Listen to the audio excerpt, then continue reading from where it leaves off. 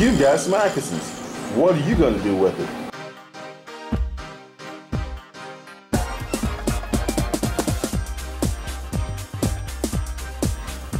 Hi, I'm Dad Smackison.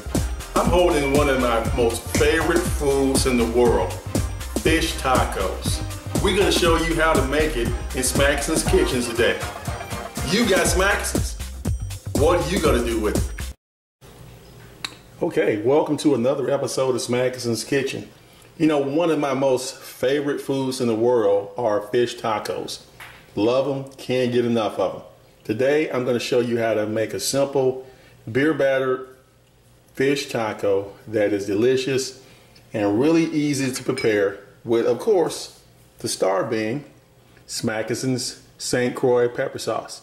So let's get started. We're going to start off with our dry ingredients first. We're going to start with a cup of flour, and we have a little garlic powder. We've got some cumin. We're also going to add something a little different. We're going to add a little bit of coriander seed, about a teaspoon. Some onion powder, a little bit of salt.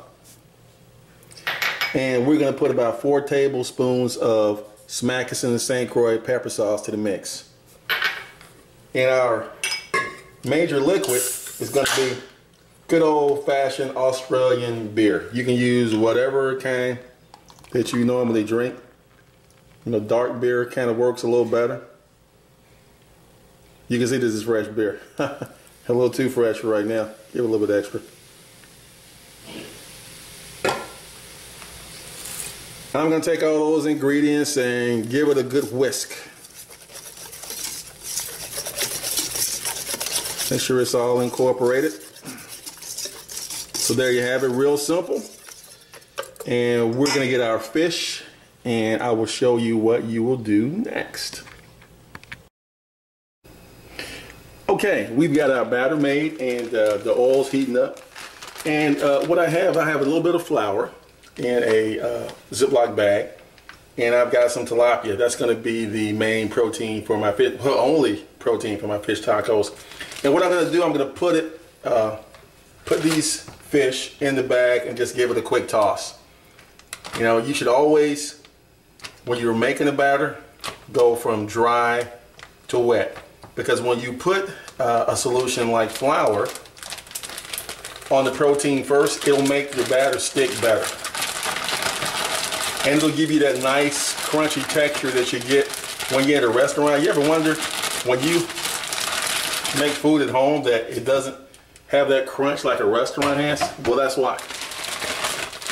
And sometimes they use flour, sometimes they use cornstarch. They'll use something similar to that.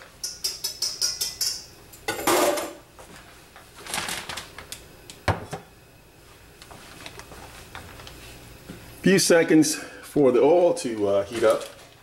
Just want to remind you guys that we do have a cookbook that's published, and it's available online right now at www.smackisons.com. Over 40 recipes, everything from fish, shrimp, beef, pork, ribs, burgers, even dessert. $12.95 includes shipping for a limited time only. You can get that only at www.smackisons.com. Okay, while the oil's still heating, we're going to go ahead and make our remoulade sauce and go with our fish tacos. We're going to start with about 3 tablespoons of Smackison's St. Croix sauce. I'm going to add probably 2-3 tablespoons of good mayonnaise. You can eyeball it, kind of figure out what's going on. You make it to your consistency. Don't make it too thin. Don't make it too thick. And remember, with Smackison sauce, you control the heat. Put a lot in there, it'll be spicy, but you can back some of the heat down and you'll still have that good flavor. So I'm gonna give that a good mix. And then I'm going to take about a half a cup of chopped Roma tomatoes. And I'm gonna add that and give that a quick stir. And that's gonna provide the topping for our sauce. Okay, so let's get frying on that fish. Okay, my oil is hot, and I'm going to just take one piece at a time. I'm going to take the tilapia and shake the excess flour off. I'm going to dip it in the beer batter, shaking the excess from that, and I'm going to put it in the pan facing away from me. And my oil could be perhaps a little bit hotter, but that'll do. You should have your oil at about 365 degrees. Because even vegetable oil will burn. You don't want it too hot, but you want it hot enough to cook it.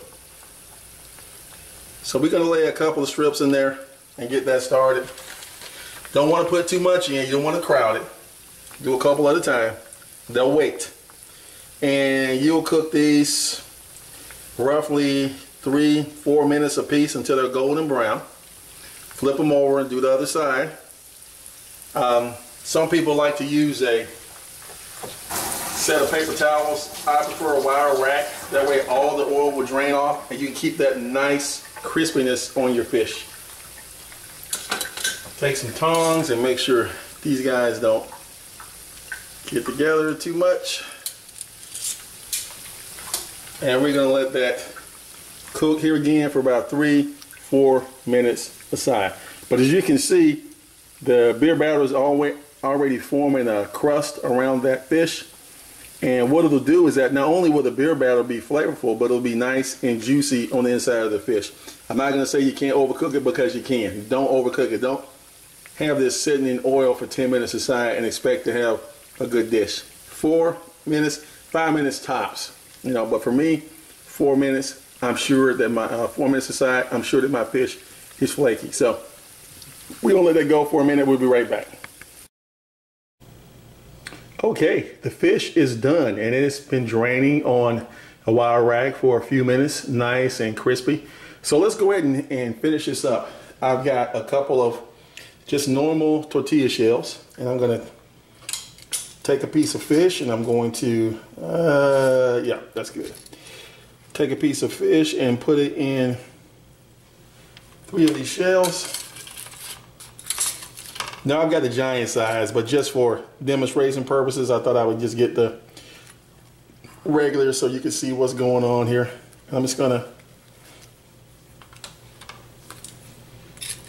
get fish that'll fit, but if you want to impress your friends or you feel particularly peckish, you can add more. You can have it sticking out, oversized fish, which is still just as delicious.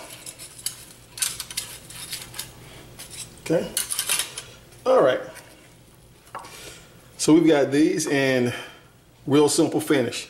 I've got some broccoli and carrot slaw with a little cabbage in there. I'm gonna add a little of that to each of the tortilla shells. And these are flour tortillas, by the way.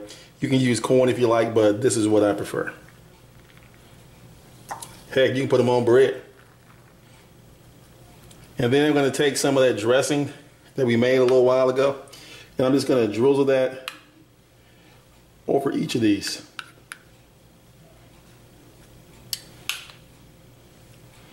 And after that, it's time to hit the hog trough. It's time to eat. So there you have it, ladies and gentlemen. You've got Smackison's fish tacos, one of my favorite dishes in the world, and hopefully it'll be yours soon. This is Dad Smackison coming to you again from Smackison's Kitchens. Meals always start better with Smackison sauces. We'll see you again next time. Take care. Bye-bye.